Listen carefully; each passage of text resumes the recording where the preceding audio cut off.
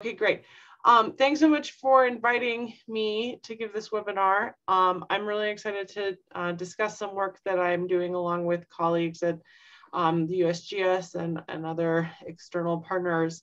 I'm thinking about post-fire debris flows, and in particular about sort of inundation piece of the post-fire debris flow hazard. So I'll get started with a bit of some background on what debris flows are, why they happen after fires, sort of bigger picture context of thinking about hazard assessments for post-fire debris flows, and then I'll describe in a bit of detail a study that I did along with a number of others thinking about testing different models for debris flow runout in the context of the 2018 Montecito, California event. So to start, I want to get us sort of all on the same page about what a debris flow is. And to do that, I'm going to include, in theory, a video from one of our monitoring stations at the Chalk Cliffs location in central Colorado. So what I hope you can see here is that debris flows are a fast-moving type of landslide. They can reach very large speeds. They originate in steep, high-order catchments. They have high sediment concentration, and they're quite mobile because of high pore pressures. And this means that motion of these types of geophysical flows continues on lower sloped ground. Debris flows can also jam and avulse. They can carry large boulders, and they're more common after fire. So let's next think about why they're more common after fire.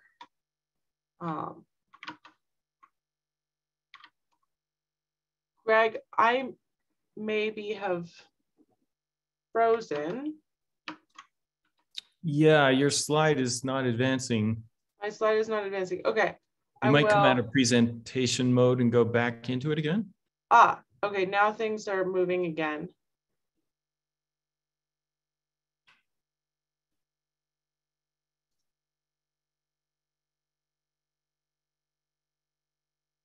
Okay, I seem to be advancing, so I will let you watch this great video.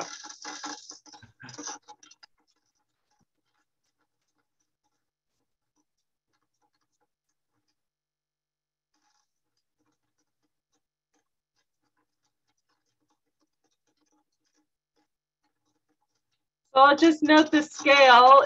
If I were standing in this channel here, I would be shorter than, standing from the channel to this crossbar. I may have frozen again, so in just a moment, hopefully I'll regain the ability to advance my slide. Okay, great. It's the only video. So next I want to talk about the connection between fires and debris flows. On the left-hand side, you can see the sort of uppermost reaches of a catchment in south central New Mexico, where debris flows initiated after a fire in 2020. And we know that fire changes soil properties, which leads to increased surface water runoff. Vegetation is removed due to fire. This reduces interception of water and changes surface roughness. And then most commonly, we find distributed debris flow initiation through processes like raindrop-driven detachment, transport, sheet wash, and rilling. And if you look very closely here, you can see the erosion of the surface soil where the debris flows in these catchments originated. Once started, debris flows can be highly erosive. They entrain sediment and grow in size. And on the right, you can see a picture from the same site in New Mexico, you know, maybe half a kilometer, quarter of a kilometer downstream, where now the debris flows having passed through here have eroded into the channel. So to sort of illustrate the big picture hazard of post-fire debris flows, I want us to consider the Thomas fire. So we're looking at a perspective map of Montecito, California, in this area here. And after the 2017, or during the 2017 Thomas fire, the burn intensity of which is shown here, a major rain event occurred, resulting in a debris flow. And we'll talk a bit more about this event in a little bit. But, you know, after a fire and before a storm, what are the types of things we might want to be able to forecast? These sorts of things are, for example, when will a debris flow occur? Which we might call debris flow probability, and at present is addressed using empirical rainfall intensity duration thresholds based on many years of observations of what rain results in debris flow occurrence. We might also want to know how big the debris flows are going to be, what their volume will be. And right now, there are a number of tools, but in Southern California, most commonly we use a statistical model that's based on basin characteristics like topography and soil and rainfall characteristics. And then, you know, given that a debris flow is going to occur and it's of a particular size, we may want to know something about where it will go. This is this sort of debris flow inundation aspect of the hazard assessment. So the USGS has worked for a number of years in collaboration with external partners, thinking a lot about this question of, you know, what will what types of rainfall events will result in debris flow occurrence, and also on the question of how large. But, you know, we might want to ask, you know, how is it that we move towards being able to create a hazard assessment that says something about where material will go? And as you can see from this picture in the bottom right, which is of Interstate 70 in central Colorado through Glenwood Springs, the Grizzly Creek fire burned both sides of the canyon. And then in last summer, we had a number of rainstorms, which resulted in debris flows, which you can see. They blocked the interstate, damaged the road, and, you know, the response to that is still ongoing.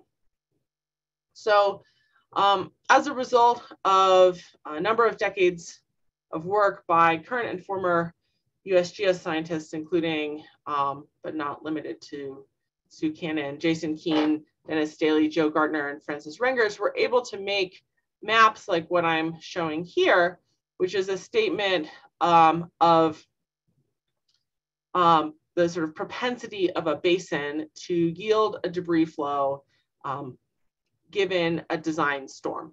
And we generate these sorts of hazard assessments when asked by partners to do so. But you may note that this hazard assessment only includes information about where the debris flows may originate. It does not include information like that which is shown here, which is the debris flow runout that occurred after severe rain in January 2018. It also does not include information about building damage, such as the buildings shown here And unfortunately, in this event, 23 people died.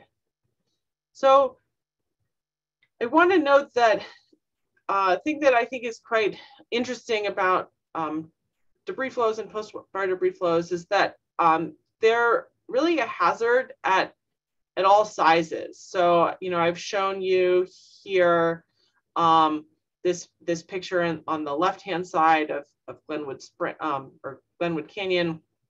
We've talked a little bit about the Montecito, California event. We'll talk about it more. And then in the upper right, I'm showing an aerial photograph taken from a helicopter of the Dodson-Warrendale fan in the Columbia River Gorge. And just over a year ago, this is the location where a passing motorist was killed because of this debris flow runout path. And so, we have a lot of, we want to be concerned about these events, both when they're quite small and when they're quite large. And in particular, the small events can be challenging for linear infrastructure like roads. So one of the challenges, however, is that, it's quite hard to forecast volume. So this is, given the amount of rain we might anticipate, should we be able to forecast that well? What types of debris flow volumes might we encounter?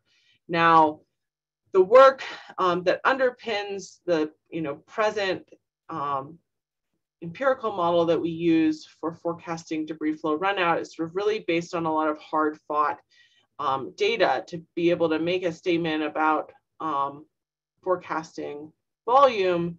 You need to measure debris flow volumes. And there's a lot of imprecision that comes in from this type of data. Many of it comes from sort of counting the number of dump trucks that were used to remove material from debris basins. And I think that it's quite impressive that we can do the aspect of volume forecasting that we can, and that sort of reducing uncertainty in volume forecasting is a big challenge. And to give you a sense of sort of how big a range of uncertainty we have in volume, in this upper right-hand panel, I'm showing for sort of 3 subdomains of the Montecito event, the Montecito Creek, San Ysidro Creek, and Romero Creek domains. Sort of the black line is the mean value we would expect from this volume model as a function of changing rainfall intensity. And then the star and error bars are sort of what we might expect or sort of our best estimate of what the event itself was. And you might notice the y-axis that's on a log scale of reflecting just how wide a range of volumes we might expect. So another reason that forecasting debris flow runout may be challenging is that debris flows jam and avulse. To illustrate that, here you can see this sort of avulsion path on the Dodson-Warrendale fan. And then here is an example of a number of sort of coarse material blocking the channel. So debris flows can create levees, which steer the flow, and sort of all these things taken together may make them quite challenging sort of to forecast where the material goes. So because of this, debris flows and their inundation hazard assessment are not well reflected by existing available things like, for example, FEMA flood maps. So, with this sort of general introduction to, why we might want to forecast debris flow runout, I'm going to start the talk by, and the majority of the talk will be focused on how well can we simulate the Montecito event, and how by really digging into a multi-model comparison in the context of that event. What can we learn about forecasting runout? And then I'll briefly end with some sort of in progress work on what kind of information do professional decision makers want about inundation. So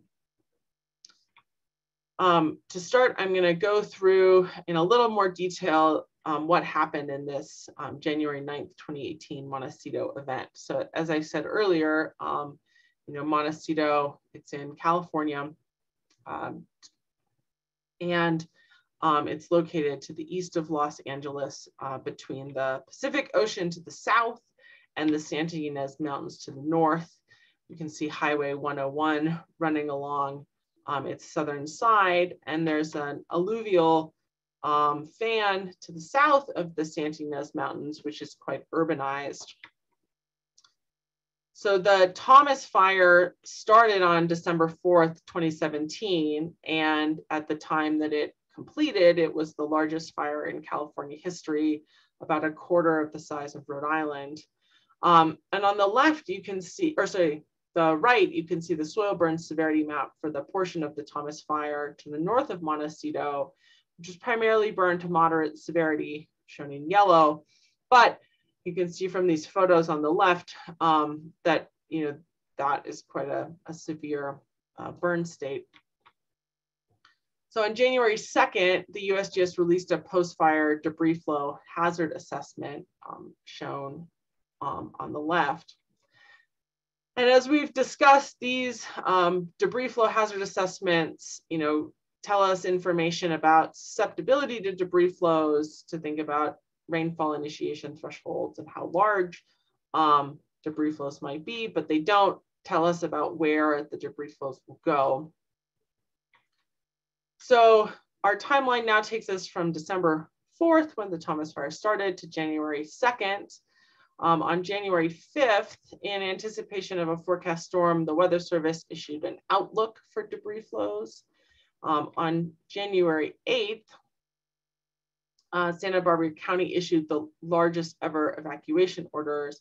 And then in the early morning hours of January 9th, the Weather Service issued a warning, followed shortly by a 50-year rain burst over Montecito, with storm totals nearing 100 millimeters in some places. This mobilized 680,000 cubic meters of sediment from the hill slopes and channels in the burned Santa Ynez Mountains. And the areas that were inundated by debris are shown in gray, cutting through this urbanized alluvial fan. There were very large boulders mobilized. You can see Francis Rengers for scale in the picture on the left. And then this resulted in 23 fatalities, over 167 injuries, and 408 damaged homes. The locations of houses that were damaged between 1% and 50% are shown in orange, and those that had over 50% damage or complete destruction were destroyed. So how does this event sort of compare in terms of sort of total mobilized volume and total inundated area with sort of other debris flows? To put it in context, we can compare this event with the existing compilations of debris flows from Griswold and Iverson, shown in purple, and from Bernard and others, shown in brown, which relate the mobilized volume on the x-axis and the inundated planimetric area on the y-axis. And so this event, again, broken up into sort of three main domains, is shown by the yellow, green, and pink diamonds. And so you can see from this that, for the volume, this event was highly mobile, inundating a very large area. So, as I've mentioned, at the USGS right now, we provide information through our emergency assessments about where and under what rainfall conditions debris flows are expected to occur. But we don't provide information about expected inundation. And so the study that I'll now describe in more detail is going to test a number of candidate models to understand their suitability for use in inundation hazard assessment. So I'm going to discuss a numerical modeling study in which I set up and run simulations of this inundation event with 3 candidate models simulating debris flows, which vary in the representation of debris flow physics. Model performance is assessed on the overlap between simulated and observed debris flow extent, as well as peak flow depths.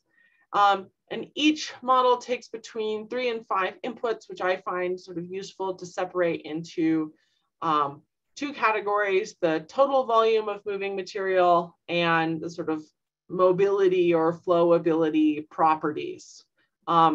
Today, we're going to primarily focus on the role of volume in succeeding in forecasting the event, but we'll also think a little bit about how well we need to know the material properties. And then we're going to compare the best results from the different models and see how well they do. I also included an aspect of the study where I use sort of an expert judgment. We might say, user manual value based statement of setting up the models to sort of see how that compares with the best fits. So I want to note that, many times when studies are done sort of in a hindcast context, we know what the volume is, and we may set what the volume is and explore how well material properties, how we need to sort of modify those to get a good model fit. But, because the volume of material mobilized is one of the largest sources of pre-event uncertainty, by exploring the sensitivity of the model to this input in a well-constrained experiment, we set ourselves up to sort of understand how uncertainty in volume propagates into uncertainty in inundation in a hypothetical pre-event context. So now I'll talk a little bit more about the 3 models we use. The 3 models were RAMS, Flow2D, and DCLAW. All models solve depth average conservation equations supplemented by constitutive relationships. An example simulation is shown in the animation. And I want to note that there are really 2 main distinctions between these models. First, DCLAW is a bit more complex than the other 2 models because instead of considering the movement of a sort of single phase of material, it considers solid material embedded in a fluid phase, the interactions between those 2 phases, and the sort of effective rheology of the material originates from that interaction. In contrast, RAMS and Flow2D are single phase models, and they represent 2 alternative ideas for the shear rate versus shear stress or constitutive relationship of the fluid, each of which has its own name, the Volemi or quadratic rheology. So I apply each model to 3 domains. The first is the Montecito domain, which is in orange. The second is the San Ysidro domain in green, and the third is the Romero Creek domain in purple. And I treated these areas separately for a few reasons, in computational as well as because the observations of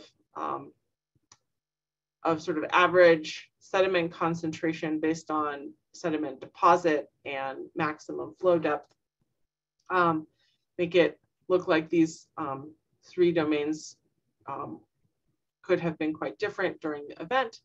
In the majority of the talk today, I'm going to present results focused on the Montecito Creek domain. So at each site and for each model, I run many simulations varying the input parameter ranges. And to do this, I first define the parameter space. I sample it with a Latin hypercube design, in this case, at least 100 times the number of input parameters, and assess each simulation's performance. And as I've said before, we're going to consider a really large volume range surrounding our estimates of flow volume for the event, because we want to understand how the models behave at a wide range of volumes. So how do I assess simulation performance? I do this in two ways. The first is an extent misfit metric, which is called modified omega t. I modified the metric provided by this paper to make it have a good value when it's 0 and a bad value when it's 1. So it's a statement of the difference between simulated and observed extent of material. If they perfectly overlap, we have a value of 0, the best possible. And if they're perfectly disjoint, we have a value of 1. I also look at the peak flow depth. So I've split a sort of misfit statement of peak flow depth into two parts. The first, which is called delta U, is the normalized sum of underestimates, and delta O is the normalized sum of overestimates. And these are normalized by the sum of all depth measurements within sort of the given runout domain in order to make the values comparable between domains. And I split these apart because I wanted to distinguish between over and underestimation as we sort of explore different volumes. At some point though, in the study, I needed to choose sort of a best fit. And so I needed to combine the extent and depth misfit values. And to some extent, this is arbitrary, but I think very reasonable. And I combined these sort of three elements: the extent, overestimate, and underestimate, such that I gave 50% of the importance to matching extent and 50% to matching depth. And you may have noticed that I ensured that these all sort of scaled between 0 for best and 1 for worst. So now recalling that for each model in each domain, we sampled parameter space many times. You might ask, what do the simulations that minimize this misfit metric look like? So we'll now look at those results for the Montecito Creek domain. Here are the results for RAMs. In dark green is the true positive area where debris flow is both observed and simulated. Light green is a false positive area where debris flow was simulated but not observed. And then in light brown is the area where debris flow was observed but not simulated. And you may notice that the simulation matches the observations quite well. And so next, let's see what it looks like for flow 2D and DCLAW. I think the biggest takeaway I'd like you to have from this is that the results are quite similar. And in addition to being quite similar, many of the places where the simulations struggle to match the observations are in the same places. So for example, we have overestimation at the red and yellow circles. And then we have underestimation at this purple circle. So next I'm going to show you results that explore changing volume and seeing how simulations vary as volume is changing. And this slide gives you a sense of the type of variation that I'm simulating as I change volume from on the left, where I have quite low volumes and I'm, substantially under inundating the simulation domain, and on the right-hand side where I have quite high volumes and I'm again doing poorly, but in a very different way. So this slide explores how simulation performance is related to volume. Each column is for a different model: RAMS, Flow2D, and DCLAW, from left to right. Each row is a different metric. On the top is this combined cumulative metric. In the middle is our extent metric. And at the bottom, the peak, sort of a combined version of the peak flow depth. So it just averages the two elements. On the x-axis is the log of the flow volume, and on the y-axis is how is the metric value, with a good value being 0 and a bad value being higher. The vertical black line represents our best estimate of how large the actual flow was, with a sort of an arbitrary error range. And each dot represents a single simulation with different flow, mobility, and volume parameters. And so, as we expect, we can see both poor performance at high and at low flow volumes for all metrics and all models. But when we look at the sort of best possible performance, we see that all models do comparably well. We also see that the models perform their best when the volume used for the simulations is the same as the estimated volume for the event. That is, the sort of bottom of the U is at the same, more or less the same place as the vertical line. I think it's also notable that we see that the models perform the best when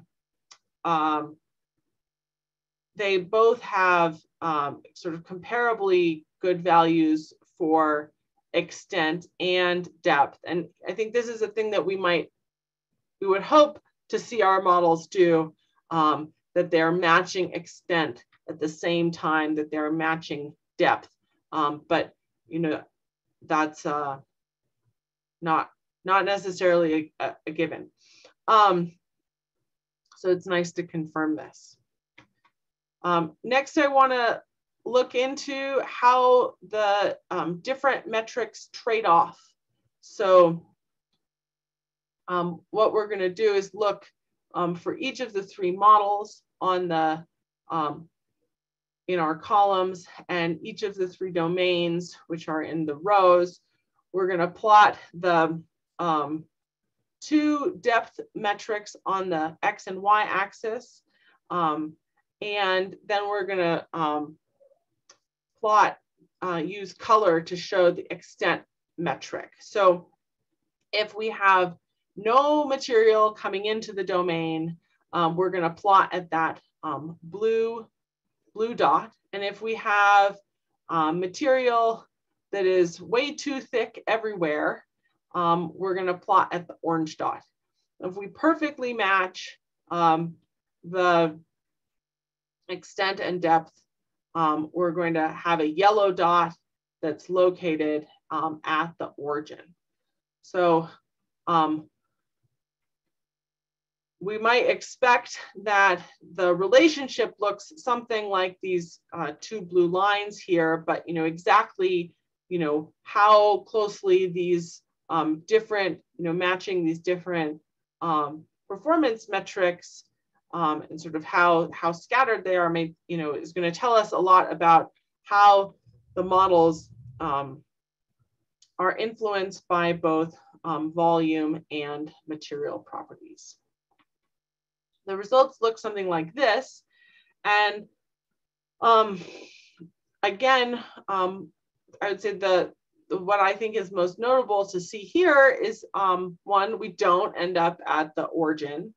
We never perfectly match the extent or the depth. That there's very little scatter across, on this line, except in the RAMS model. And I think what this really means is that as you're changing volume, you're sort of quite smoothly transitioning from,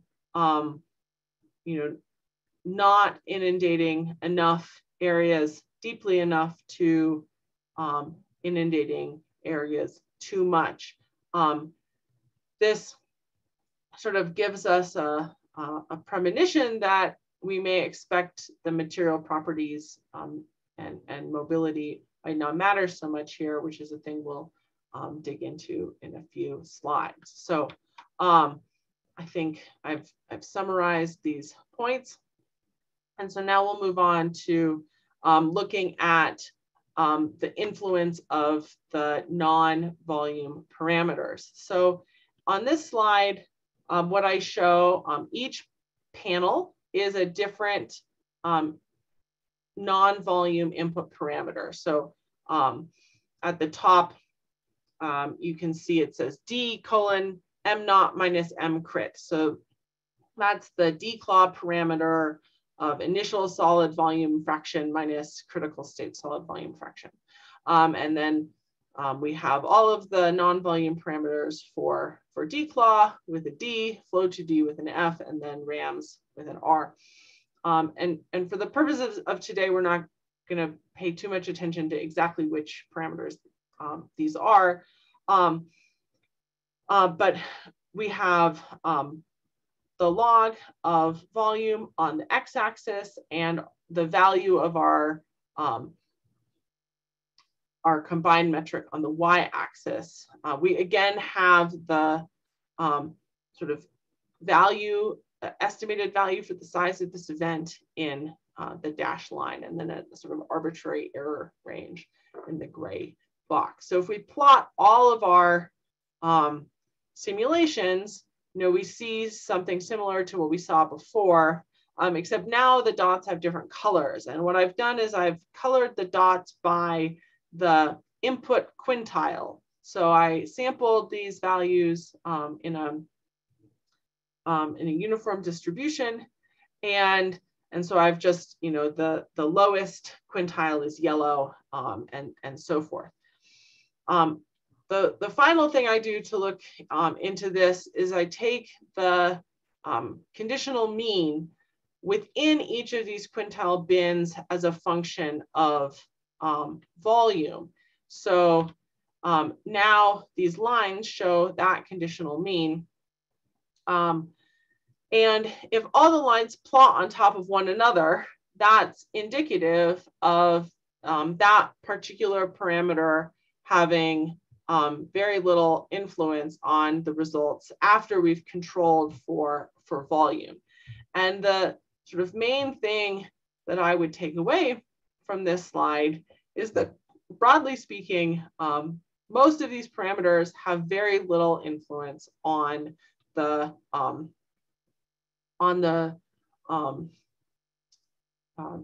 performance of the models, indicating that at least for this event, sort of the most important thing is to get the volume right.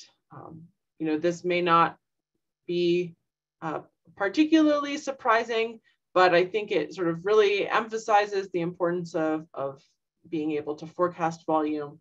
And it also motivates exploring the extent to which this is transferable to other events.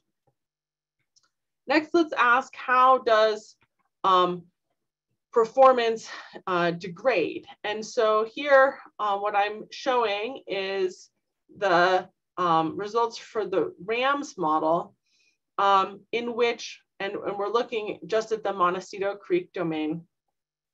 And on the left-hand side, I'm showing the Montecito Creek domain parameter values. So I've used the best values for that, the best fit values for that domain.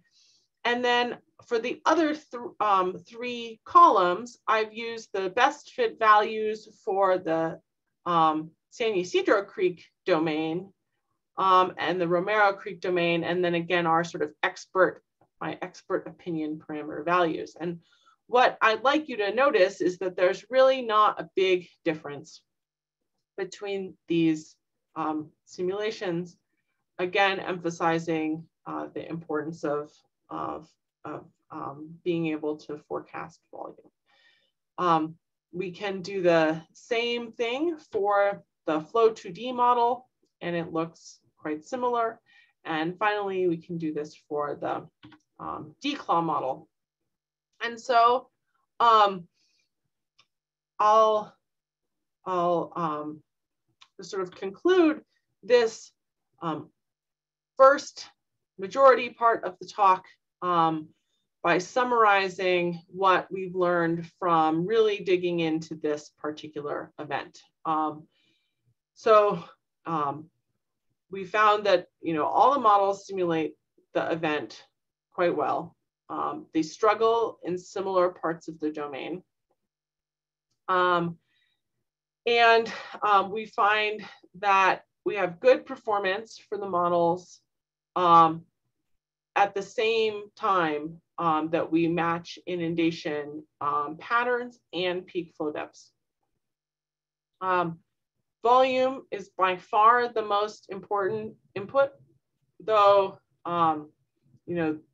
this was as we saw very early on when I compared this event with sort of other debris flows, this may be because of just how mobile this event was. And we find that performance degrades very little from when we exchange parameter values from domain to domain. So what I'd like to do in the last couple of minutes is talk a little bit about ongoing work, thinking about ongoing work to generate a user needs assessment of professional decision makers in Southern California. And I guess the way I conceptualize why you might want to do something like this is that, right now we have this left-hand blue circle sort of what is scientifically possible. But as a scientist, I have a number of choices that I can make in what studies I do and how I pose them. And if I sort of gain an understanding of how potential users of this type of information may want to use it, that allows me to sort of make choices about what I study and how I study it, so that I can maximize the usability of the science. And I really think about this as a sort of an ongoing iterative process and conversation in understanding, what information decision makers need, how different decision makers need different input, and and using that to guide choices in setting up studies. So in this work, which was funded by the USGS Risk Community of Practice, along with two colleagues, Veronica Romero and Katie Clifford, we had conversations with county and state emergency managers, floodplain managers, BEAR and WERT team leaders, and weather service professionals, so sort of a wide range of potential professional decision makers who might want to use this type of information. We focused this in Southern California because of the sort of greatest need and experience. We had, I think, 14 or 15 participants. We found that this group of participants was highly motivated, and almost everyone agreed to participate, which we're very thankful for. And we did a series of 1 hour long sort of unstructured interview conversations, and then analyzed this through a sort of thematic qualitative coding scheme to understand sort of current practices, stated needs, and existing trade-offs that we might face in research. So I'll describe some lessons that we learned from this process. The first of which is focused on actually the process of setting up such a study, which is that it was quite important to respect different forms of expertise. Constructing this interview instrument required that all three of us brought our sort of capabilities to the table. It took, I would say, quite a bit more work than I expected to come up with a very good interview instrument, but this really paid off in our eventual analysis, because our interview sort of conversation guide led us to the information that we were interested in understanding. And that doing this required that I articulate places in my research where I actually could make changes based on user input. And that was quite different from what I'm used to doing in doing research. So, but this was quite important because spending time thinking exactly about what information could influence sort of the direction of research is sort of the most important way to demonstrate respect of participants by asking questions with answers that we'll use. So what were some of the things we learned? So we asked participants what kind of data or features a potential tool might contain and how they envisioned using it. And some of the answers you can see here, they spanned from, deciding where evacuation zones might be delimited, educating decision makers and the general public, and determining where emergency response personnel and other resources could be allocated. We asked participants to choose between inundation information over a very large area with less detail or a small area with more detail. And broadly speaking, most participants opted for an inundation information over larger areas. And when asked what characteristics about debris flows, post-fire debris flows pose a threat, the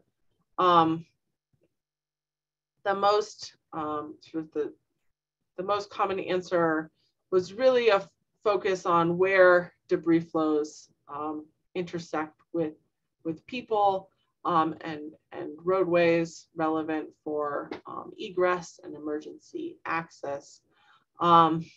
In part, I think because many of the sort of thresholds for closing roads are relatively small compared with the types of flow depths we can generate with debris flows. So to close, I'll just sort of pose some future directions and questions.